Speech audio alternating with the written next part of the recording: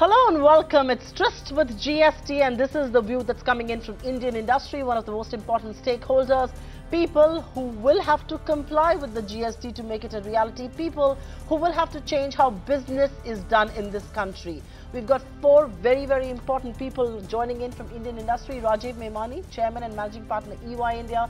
D. Shivakumar, Chairman and Chief Executive, PepsiCo India. Bhaskar Bhat, MD Titan.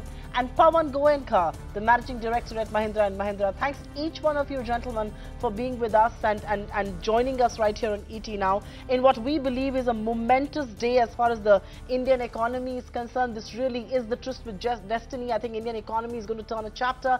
Pawan Goenka, your sector is going to be impacted much like the rest of your colleagues on the panel here. While the large companies are prepared to roll out the GST, and I'm sure all of you have seen work happen over months now, what about the small vendors? What about the small traders? How prepared or how ready is India to embrace GST?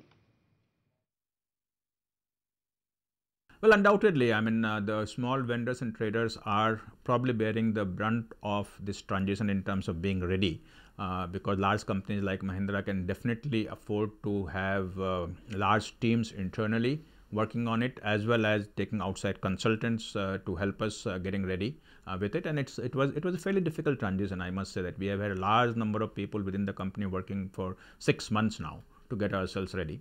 And the small companies don't have those resources to make it happen. So they will bear the brunt of it. And in fact, where we will probably see slowdown happening in the transition, or where we see kinks happening in the transition, will be coming from small vendors and traders. We'll have to work with it. We'll have to live with it. And I think the larger companies will have to support the smaller sort of people in the chain to hold their hand and to bring them on board. And this is where some flexibility will be required. And it's a good thing that the GST Council has extended the time for filing returns by a month or 2 months, which will allow everybody to kind of streamline, do some corrections to the process and retrospective changes to ensure that everybody gets aligned in 2 to 3 months' time. They really say that once the machine like that begins to roll, it's only a matter of time when everybody picks up. I'm at least candid that you're saying that companies like yourselves are obviously prepared and you have the resources to employ to be prepared, but it's the larger, it's the smaller and the marginal vendors who are going to struggle, people who have never had an interface. Rajiv Memani, come in on that. It is a momentous occasion for India, but how prepared are we to embrace the GST? So Supriya, I also agree. It's a momentous occasion, and I think all credit to the parliamentarians and all the members of the government who worked very hard to make it happen. So congratulations to them. I think India is definitely prepared for GST. When a change of this kind and size happens, there will always be hiccups during the first few months, and I think we should all be prepared and brace for it. But I think I would say at an overall level, I think India is definitely prepared for GST.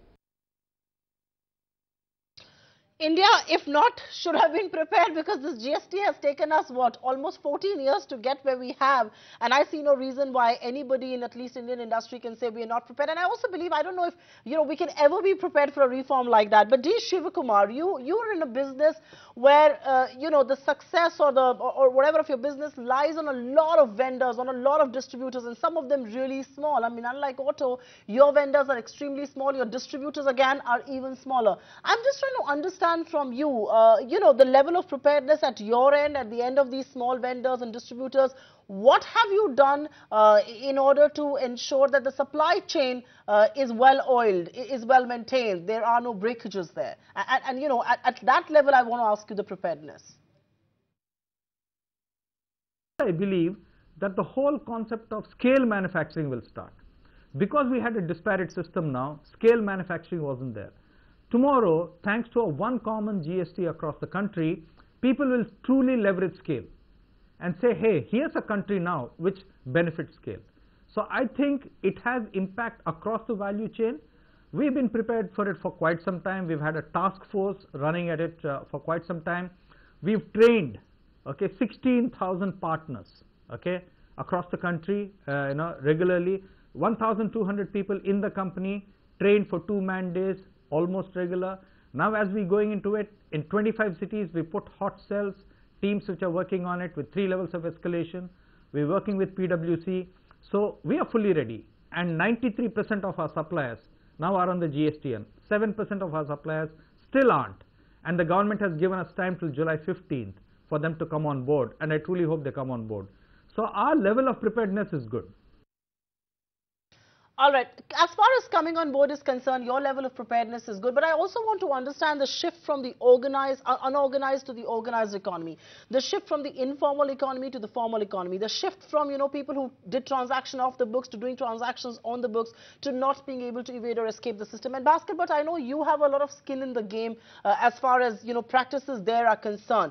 The gain you're expecting is what I want to know from the unorganized sector that will have to shift, and that is where hiccups will be post 1st of July. You've already been able to gain a significant share post demonetization. Will we see a lot more of that happen? Well, let me start. The jewelry sector has been facing several regulatory so-called restrictions or impositions over the last 3 years. More than that, actually, the PAN card and the gold on lease, which was more a back-end imposition, which has been restored, but the golden harvest scheme, which of Tanishq, but basically the the kind of installment purchase schemes that were made available, those have all been now regulated, and so the industry which has been used, and including consumers who have been used to transact in cash, for example, that has been curbed post demonetization. But today, it's not a total reduction. GST is going to make a very big it's not so much at the consumer level, whereas demonetization was at the consumer level. GST is going to impact every jeweler, and it's not just jeweler, it's the supplier to the jeweler, the vendors, including the bullion trade and so on. Everybody has to register. So any single member in the link, if it doesn't fall in line, then the end the retailer will have to reject that supplier. So therefore, it will bring a lot of order, and there has been a lot of activity in the industry for registration and falling in line.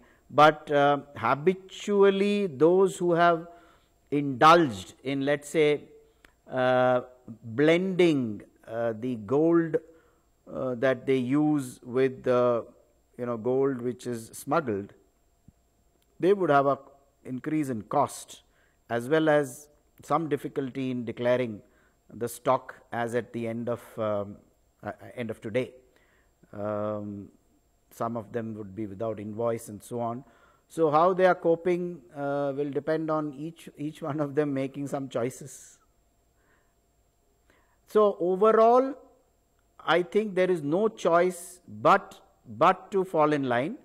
The speed with which people will fall in line will depend on each business's both readiness and ability to and desire to align, because you can still continue to follow those old practices, but a lot of players then will have to cooperate with you if you have to do that.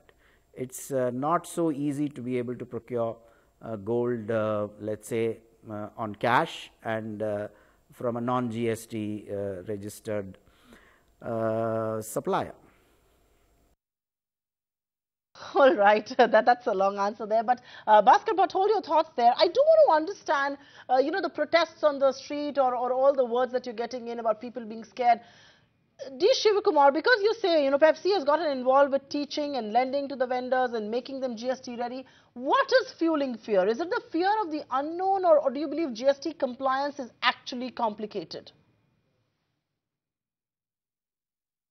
I would say that unorganized industries would fear GST. Unorganized companies, people who've been dealing in cash, people who have not had processes and systems and no ERP systems, will be scared of GST. I think the larger wholesale market will be scared of GST because they have not been used to keeping inventory, keeping accounts, etc. And small retailers will worry whether they are in the bracket or not in the bracket. I think those are the big chunks of people who will be worried about GST. That's how I see it from the outside. Okay, that's a very definitive, answer that you're giving. It's the people who in the unorganized sector, people who had no interface. Rajiv Memani, since you have your skin in the game and you cater to people in that segment, is compliance with GST a challenge, especially for companies and traders who've never had a digital interface, who've never known what an ERP is, who've never really kept books like a lot of the big vendors or big traders or large companies do? Yeah, I think, to start off with, it will be a challenge, but I think like all things that are changing, where I think, more and more things are happening through the mobile phone, more and more things are happening through technology. I'm pretty sure that people will get used to it, but for people who are getting into this for the first time, there is the fear of unknown, and I think there is a degree of change which is there, which we should not underestimate. I think it will. I think it's very incumbent on the government, other authorities to ensure that the time is given and appropriate levels of communication are there and support is given so that various traders, dealers, corporates, individuals, sole proprietors have the ability to comply with GST. And once they get into the platform, once the compliance happens, I think once they get used to it, then hopefully they will experience the benefit of it. All right, Mr. Goenka, how big an economic disruptor is GST? I mean, one can hate the GST, one can love it, depends on which side of the political spectrum you're at. But as one of the tallest captains of Indian industry, as somebody whose business is going to be impacted, how big do you think the impact is going to be? There's no denying that while demonetization was a surprise and a disruptor, GST has been, we've known about the GST. It's a known devil, so to say. But still, I do want to pick up the impact from you. Let me admit that the complexity of implementing GST turned out to be higher than what I had thought, say 6 months ago, okay? Because there are so many wheels within wheels that we need to kind of straighten out. So many things have to be rethought through. It is not just printing a different invoice from tomorrow versus the invoice that we're printing today, because the whole business has to be re-engineered in a sense to fully leverage the benefit of GST. And therefore, I mean, there is a doomsday scenario which says that from tomorrow, the country comes to a grinding halt, nothing happens. I don't think that doomsday scenario will happen, but there will be some factories somewhere, some flow of material somewhere that will get disrupted because somebody is not ready in the system, because they have not understood something. That will happen for sure. But I would say that one has to take that in stride, because it's a major change, and any major change like this, one cannot expect it will be absolute smooth sailing. So I will not say economic disruptor, but I would say that there would be transition pain, some chaos that will happen, which we have to live with, which we have to be willing to accept at all levels, whether it is the industry, whether it is the customer, whether it is the government officials. We have to accept there is a disruption that is happening, which needs some flexibility to get everything back on track. And if that happens, then I think we'll be all right 2 to 3 months from now. Okay, so while we are talking about the disruption, Rajiv Memani, how will GST change how businesses have been done in this country? Businesses, I mean, there is no denying, if somebody like Pawan Goenka, who represents one of the largest corporates here, is apprehensive and is saying there is more complexity than initially envisaged, how will it change how businesses are done in this country? Yeah, I think my sense is the protest was more for the fear of unknown and a big change. But I think 2 or 3 big changes. First, we will see a much greater formalization of the economy. So I think some parts of our economy, till now are not in the tax chain fully. So I think a lot of that should come in with the advent of GST, which I think is a very big change and a very good change for the economy, for the country. And I think that's one big change. Second is, I think, just the competitiveness of of India should increase with GST. It will take some time, but over a period of time it will enhance the competitiveness of the corporate sector, it will enhance the competitiveness of the economy, and I think that's a second big change that I think will happen. And third, which we are underestimating, is the technology change that is happening, the digital infrastructure that the government is creating through GSTN. I think that's a massive change, and that will have a lot of impact in the way financial transactions are done, financial information is available, not only to the revenue authorities or tax authorities, but just taking financial decisions could be as simple as retail loans, credit card loans. I mean, the personal information, the corporate information that will be available will be very high, and I think that's a big change. Okay, that's a big change indeed. But let's get down to the basics and let's get down to the macro picture of the GST. And Mr. Goenka, the issue with the GST is that it was long touted to be this magic wand that will change things for the Indian economy. I mean, there were estimates that said that GDP could could actually be boosted by nearly 1.5 to 2 percentage points. Given the nature of the GST that is being implemented, nonetheless, there is going to be a move from the unorganized to the organized space. What sort of an impact do you believe this is going to have on growth per se, especially the movement from the unorganized to the organized space of the economy? So I think there are 2 or 3 things that we were counting on when we talked about the 2%, 1.5 to 2% increase in GDP. One was that unorganized economy becoming organized, therefore a lot more revenue collection coming out of GST compared to what we had in the excise and VAT era.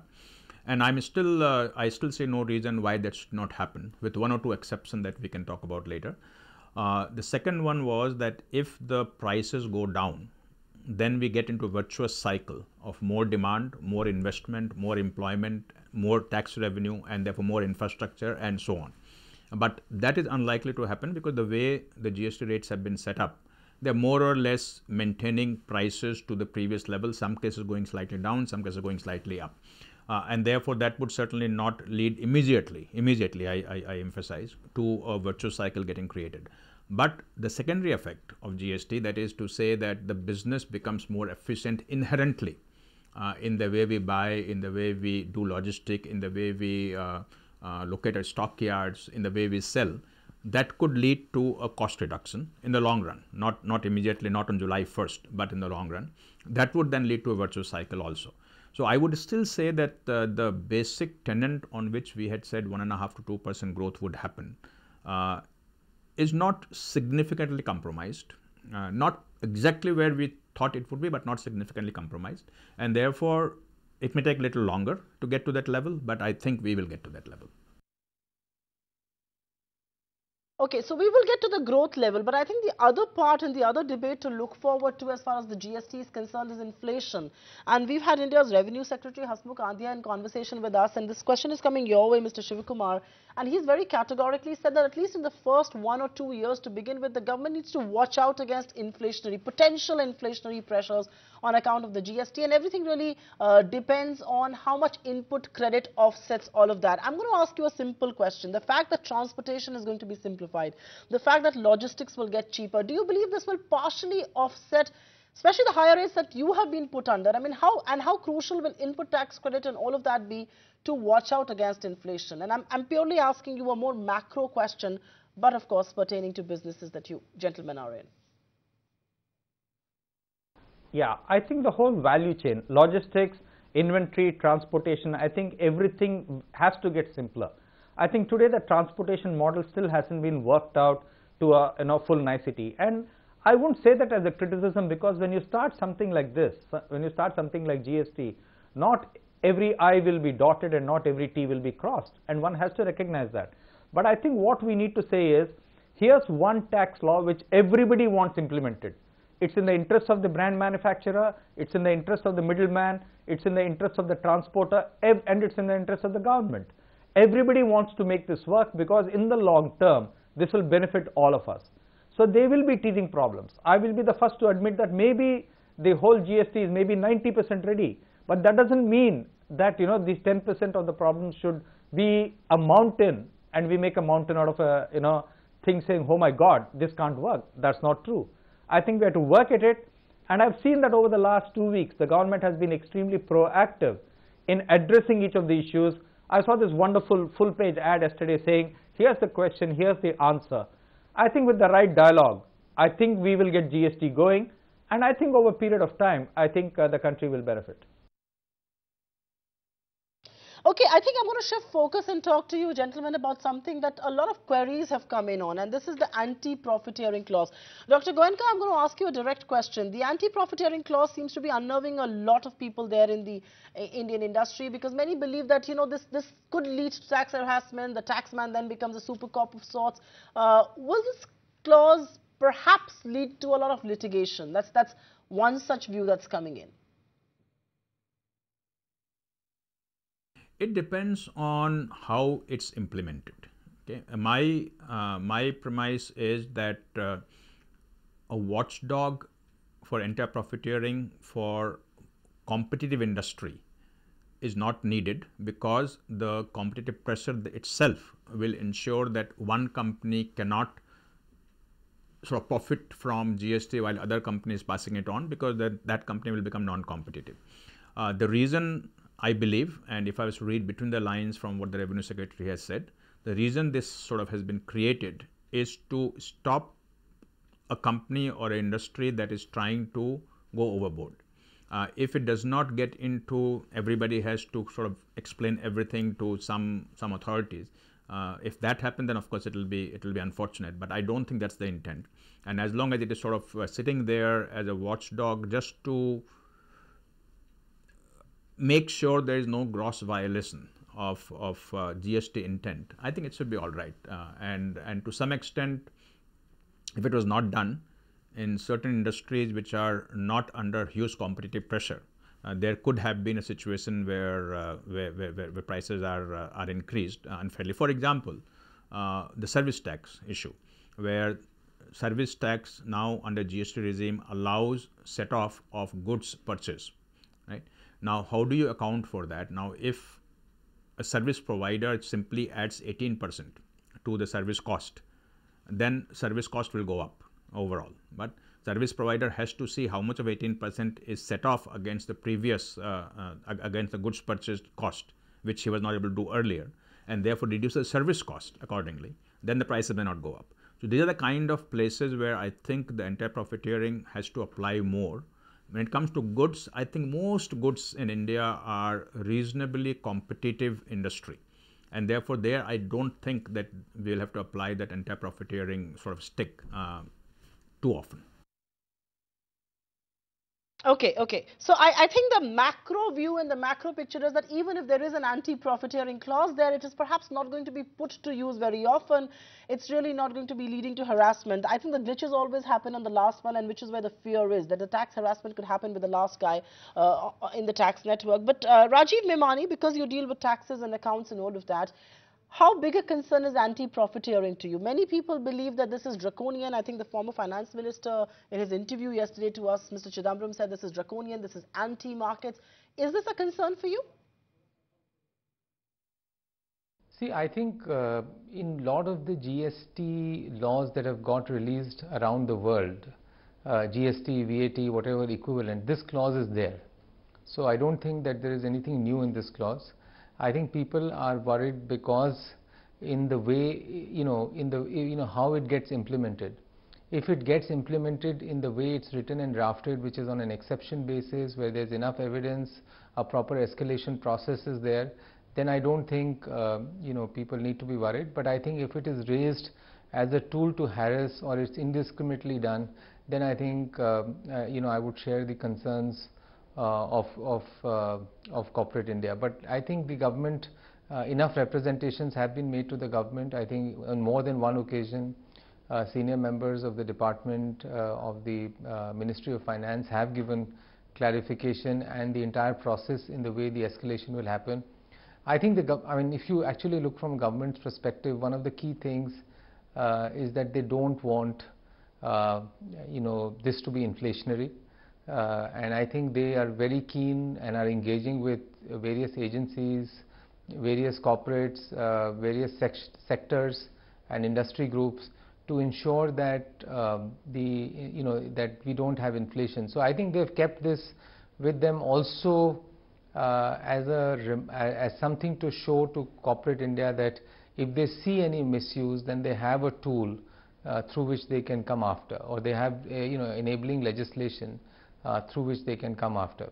So I think this is really, from a government standpoint, this is addressing one of their key constituency concern, that GST is inflationary. Oh yes, and I think that's at least that's the view that the government is giving us at this point in time. But I'm going to get down to pricing with all you gentlemen, because you run businesses and eventually it's going to impact my life and the life of our viewers here. Bhaskar Bhat, let's begin with you. Titan will be allowed to claim input tax credit. I'm really interested in, how different or substantially different will rates be from now? And do you need to pass on any burden at all to the consumers? We had a 1% excise duty, if you remember, and we had a VAT as well. So it is not a substantial difference. There are some, and excise duty was introduced, if you remember, last year after much furore, 43 days of closure and so on and so forth. Thankfully, there is no, because of the 3% increase, increase to 3%, 1 plus 1, and now this is 3. It is almost neutralized. There is a small benefit, not a substantial one. No, so I just want to understand, should consumers then be prepared to shell out more for jewelry? I'm just trying to understand, because taxes are still 1% higher than existing ones for gold. I don't think you should fear a price increase. Well, there is still some non-clarity as regards there is imperfection in the so-called declared gold price in every market. Every market has a bullion dealers association, or there's the so-called gold trade, which establishes the price, which all players are expected to follow. Now, that is not uniformly, the arithmetic is not uniform in every city.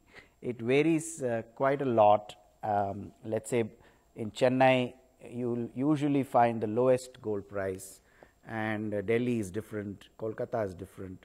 So there is those choices will get limited, I feel, because that what formula they apply, I really don't know. Today, it is one GST, unlike differential VATs, etc., one GST across the country for gold at 3%. So there can be only really one price. But the old habits of declaring prices locally will continue. There is it is not a regulated industry with respect to price. So as far as we are concerned, it will be simply whatever we've been doing in the past, adding the tax, 10% customs duty plus 3% GST, or 1% excise duty plus 1% VAT, etc., would continue. We do not expect prices to rise, and we hope prices won't rise. Okay, you don't expect prices to rise, but the prices that I want to ask is Shivkumar. We've seen your competitor Coke increase prices for some product categories. What select price revision do we expect from Pepsi before the GST does roll out, or immediately after? So if you look at it, the big magic price points in this country, if you look at the FMCG sector, around about 90% of the business is between 5 rupee, 10 rupee, 15 rupee and 20 rupee price points. Okay, if you have anything in this bracket, the benefit that you're getting out of GST or not getting out of GST is to the tune of 50 paisa, 70 paisa or something like that. So take water. The effective tax rate on water in the country for any brand could be to the level of maybe 24-25%. It's come down to 18 right now. So the true benefit is 50 paisa. By rounding off 20 to 1960 is not going to change the game. Okay, so I believe when I look at our categories, we are a multi-category company. Okay, when we look at our categories, on the food side, we see a benefit. Okay, but on the beverages side, it's even Stevens. So I don't see, the big need for either huge price increases or decreases. And I think after the, GST transition happens tonight, and after the first week is when companies should take a call. Okay, to say, hey, how do we balance the books? All right, so even Steven is the word as far as pricing at Pepsi is concerned. But on that note, D. Shivkumar, Pawan Goenka, Rajiv Memani and Bhaskar Bhat, appreciate you joining us right here on ET Now. This is the view from Indian industry on the big goods and services tax. This is India's tryst with GST. Thank you very much for being with us.